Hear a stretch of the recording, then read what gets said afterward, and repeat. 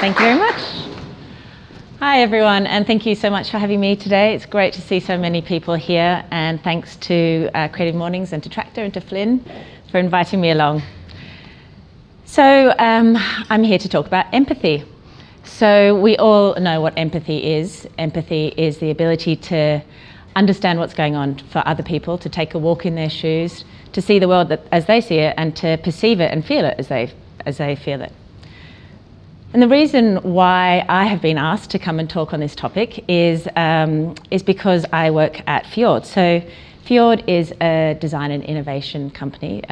We were acquired by Accenture Interactive about 2 years ago. And what we do is put design at the heart of society, businesses, and people.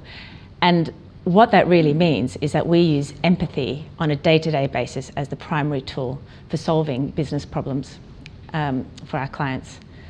So I'm just going to give you a little bit of an introduction to what service design is and how we go about that, and then I'm just going to talk to you about a few questions that you might want to consider asking yourself when you design products and services for people, and then finish off with just a thought on how we work with each other in the corporate environment. So service design is a process where we use design thinking to have a really deep understanding of human beings and their behaviours, their needs, their motivations, their fears, both rational and irrational. And we use that information to design products and services for people. So sometimes it's about designing new products and services for people. Sometimes our clients ask us to do that. And sometimes it's about improving existing products and services. And sometimes it's about thinking about a sort of customer experience and the journey that people go through as they interact with the brand and all of those different touch points, and thinking about how we can optimize that and take away all the friction and the forms and all the pain for people to make it a much more enjoyable experience. So we do that by really understanding the entire ecosystem. And so what we mean by that is that we think about all of the people within an ecosystem. So that might be an end user, a customer. It might be an intermediary, someone who acts between the client and the end user. It might be a third party or a partner, and it might be a staff member. So it's everybody, all the human beings that co-produce a service are the people that we go out and we try to really understand. We also think about the products that everybody uses, digital products, physical products. We think about the place in which a service is experienced, and we think about the processes that help to deliver that service. And finally, we look at the performance of the whole ecosystem. So that might be the performance from the point of view of the human beings, so things like the Net Promoter Score, how well the service is being experienced by the customer, but it also might be the performance from a business point of view in terms of some of the metrics, you know, how efficient is it, how much growth is there, how much sales or revenue, those kind of metrics. So we really try to understand that as-is state by doing deep research into the business and the people. And what we do is we take all of those insights to design a future state, a better state that's more efficient, that's more enjoyable to use, that is more human at the end of the day. So how we do that is by getting to the real human truth. We go out into people's homes, we go out into the context in which they live. This is a real person that we went and spoke to.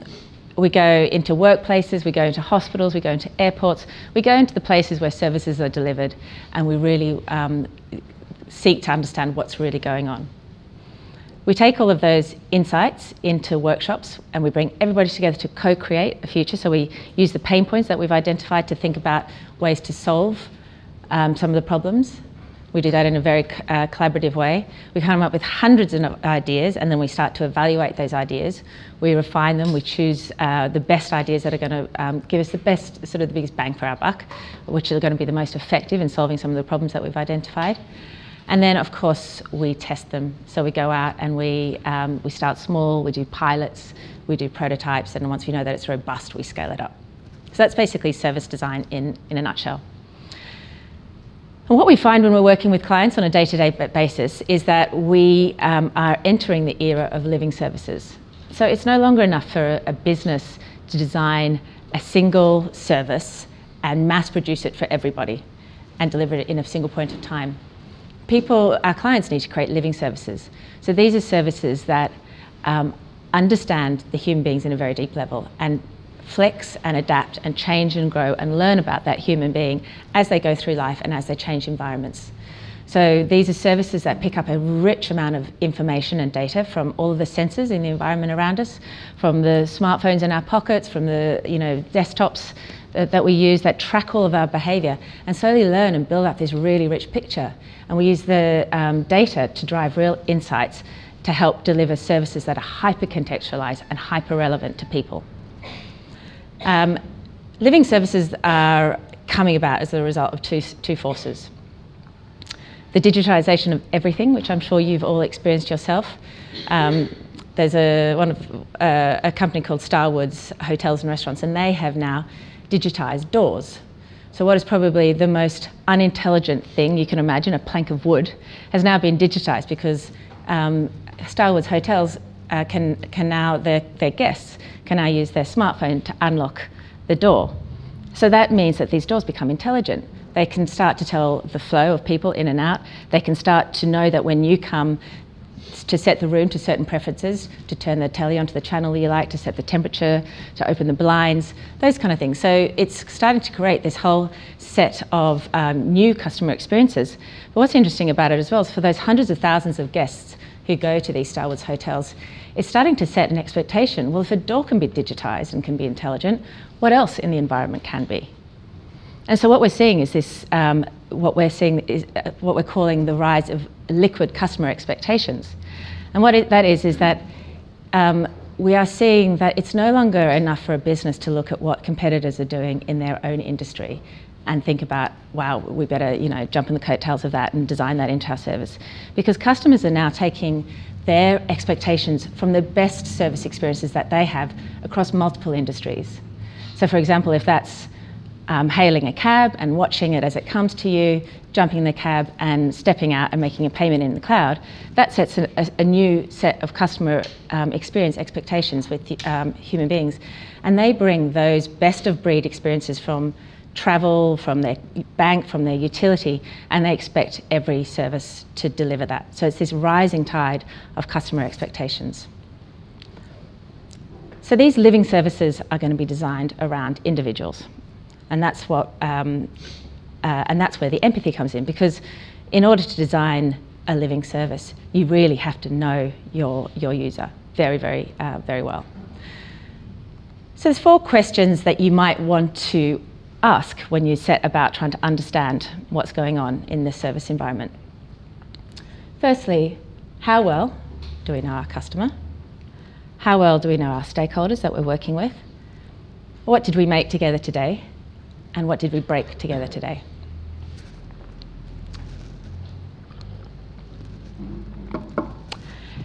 So, starting with how well do we know our customers? So, it begins with a really deep understanding of people. And it means putting people back into the centre of an experience. So we work with companies all the time who design products and services around their own internal departments or around their own internal product lines. And there's no sense of the human being being at the centre of all of this and designing products and services that flex around that person. It's also about understanding people as they move through different life stages. So people's needs change over time and things that are important to them change over time.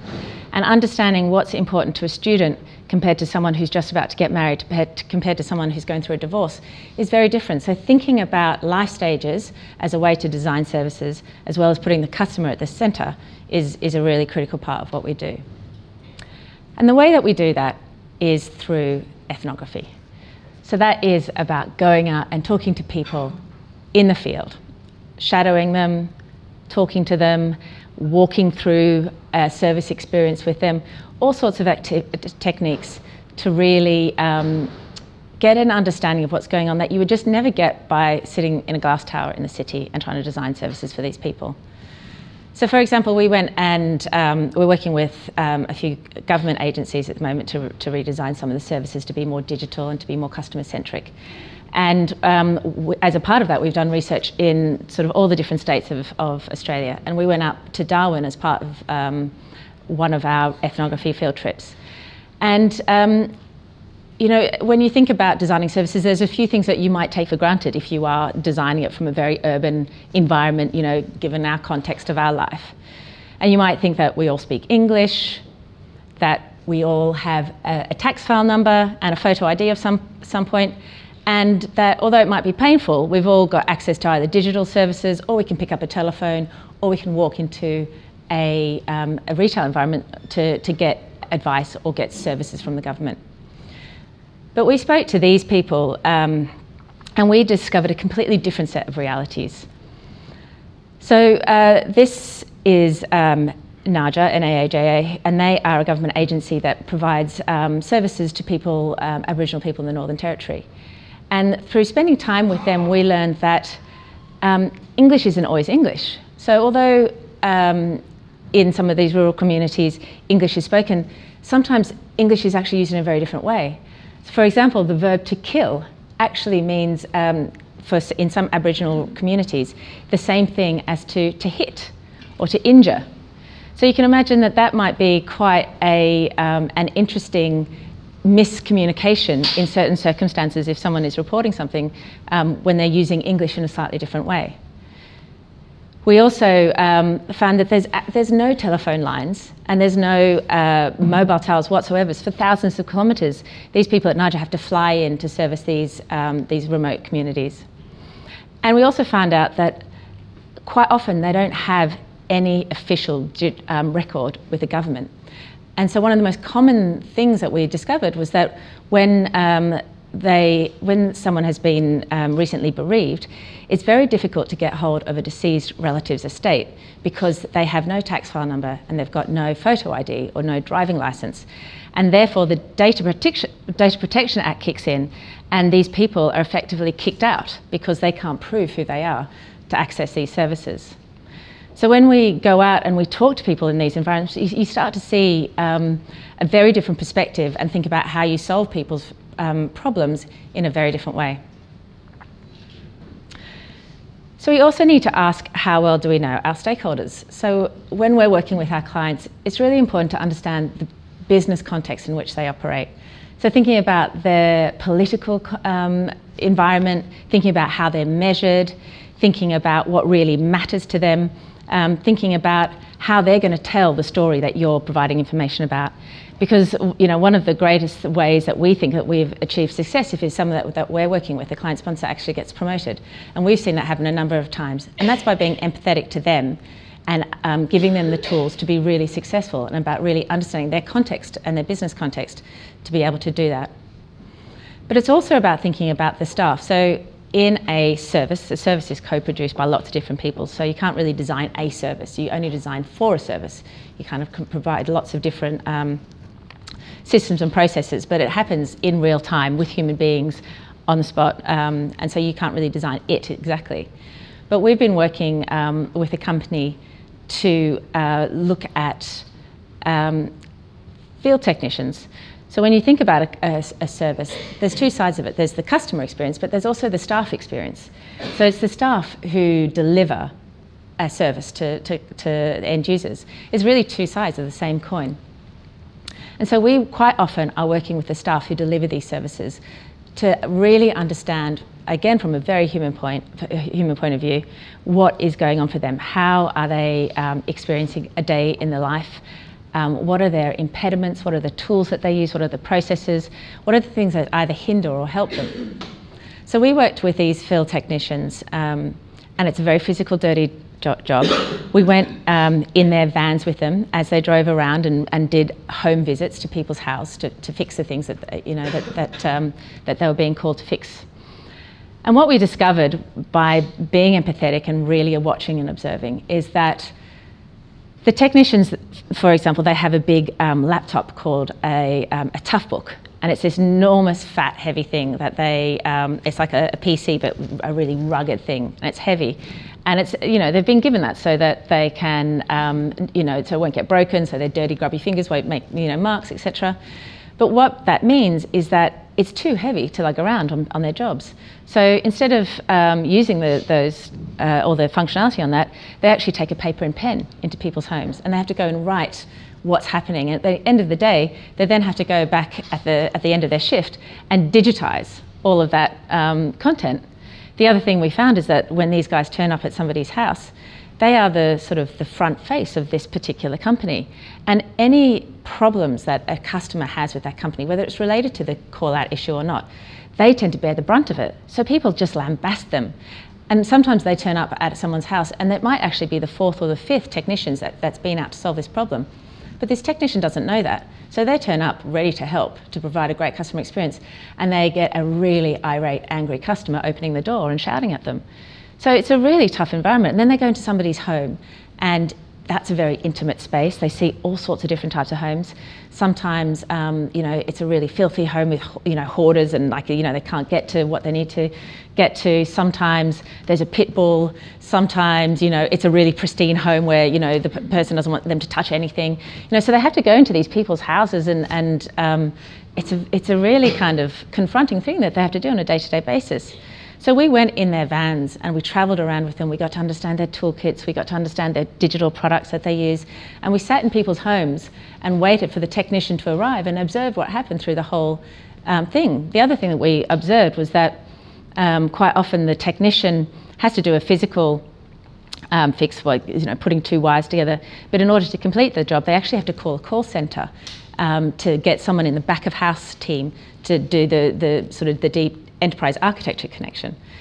But when they did that, they had to actually wait on hold, sometimes for 20, 30, 40 minutes to the call centre before they could actually speak to someone, and then wait for another 10 or 15 minutes for someone to complete that job.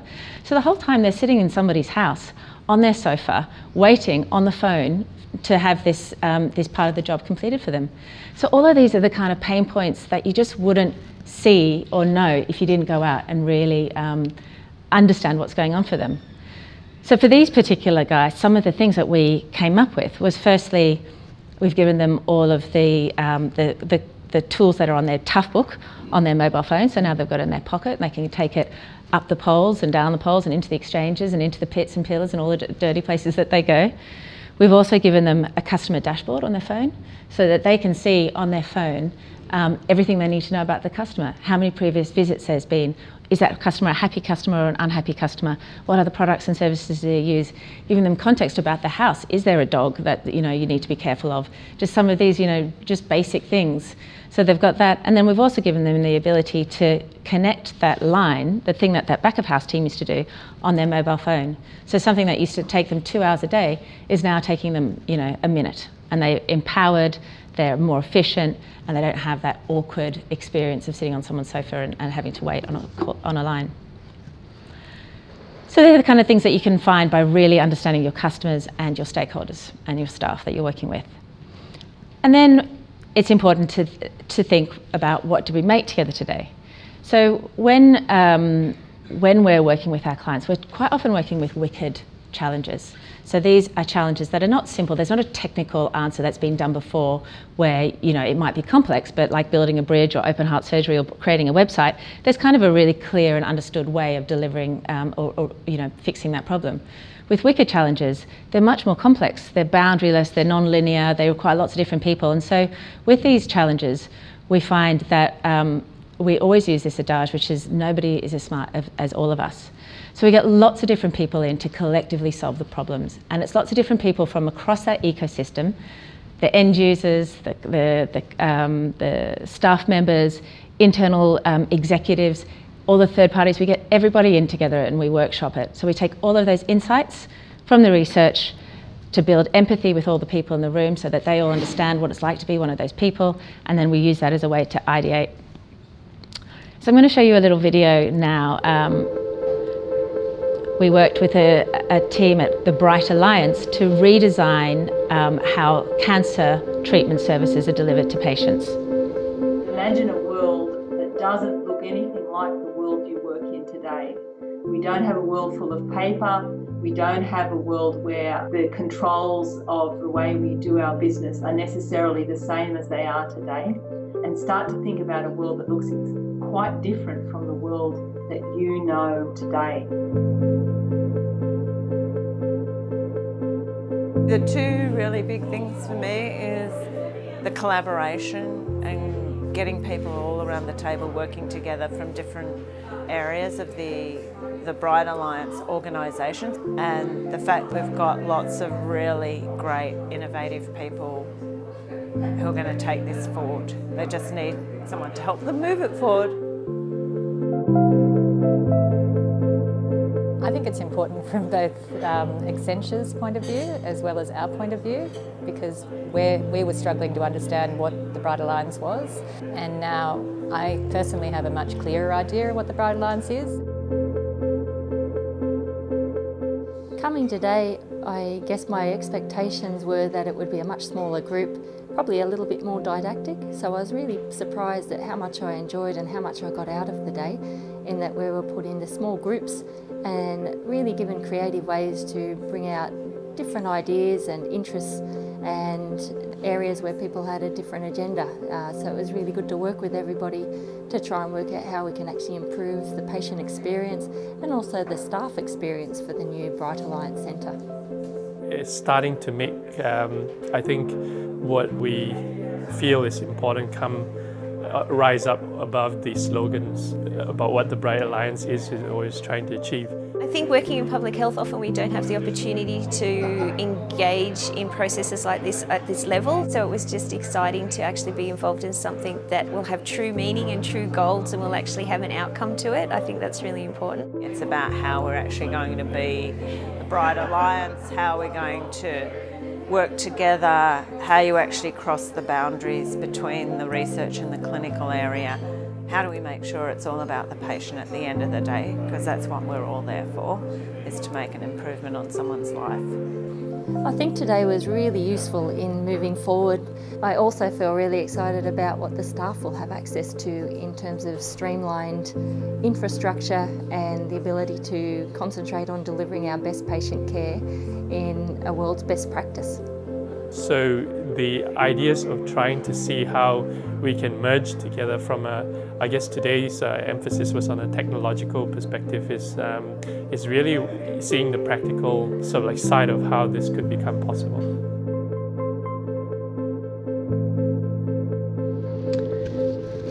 So what we find when we bring lots of different people into these workshops is that people love being given the opportunity to have a voice in creating the change that they're going to have to implement.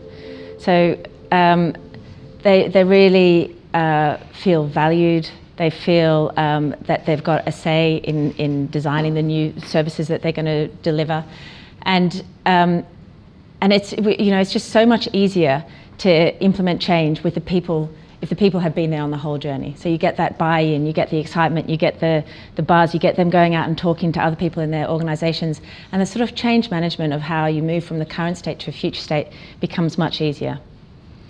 So we also do a lot of co-design, so the technicians that we were talking about and those tools that we created on the mobile phone, we actually got sort of 7 of them from across Australia to come together to basically design their own tools. So again, really bringing all the human beings in to co-design both the services but also the products that they might use is a really important part of what we do. And then finally, what did we break today? So it's really important to embrace failure. So that means getting your new products and services out to people as quickly as possible, testing it with them, getting their feedback, watching, again, using your empathetic skills to look for things such as anxiety or stress when they're trying to complete a task or engage with a new service. So really using those same skills of empathy, curiosity, listening, patience, all of those things that we as designers use to help to make, test, learn and repeat. So really iterating very quickly. So I have one last thought, which is to think about how empathy plays out in your work environment and with your teammates. So I think it's really important to be very socially connected with your teammates. And the reason for this is that there's a great experiment done by MIT where they brought in hundreds of people and they put them into groups and they asked them to solve some really challenging problems. And what they found was the groups that were most successful were not the groups that had the highest individual person who had, who was super intelligent and high IQ, nor was it the teams that had the highest collective IQ. It was actually the teams that showed the highest degree of social sensitivity to each other, which is empathy. So they did an empathy test, and there's basically a test where they do the reading the mind and reading the mind and reading the eye test. And the teams that scored the highest on that were the ones that were most successful. The teams that were also the most successful were the ones that gave roughly equal time to each other. So there was no one dominant voice, and people were really empathetic about giving everybody a voice. Neither were there any passengers, but that was a really important point of what was also very prevalent in these successful groups. And then the final thing was that these groups also had more women in them, which is interesting, but, and I think they don't really know the reason why, but they think that it might be that women tend to score a little bit higher in the empathy test, and so you sort of have a doubling down on the empathy quotient. So, in terms of how to create a really fantastic work environment and really high-performing teams who can solve some of these complex challenges that we're working with our clients to solve, social connectedness is really key. Helpfulness outperforms individual intelligence, as this test showed. And what's really important about creating this culture of helpfulness and empathy is actually spending time with each other. Social bonds, going to the pub, having coffees together, water cooler moments, it's those kind of things. And time in the job together. The longer you spend with people, the more you get to know each other, the more you build trust, and the more you build loyalty and a deep understanding of each other. So that empathy, again, really helps you in a team environment to deliver fantastic outcomes. So that is all I have to talk to you today about. Thank you very much for listening to me.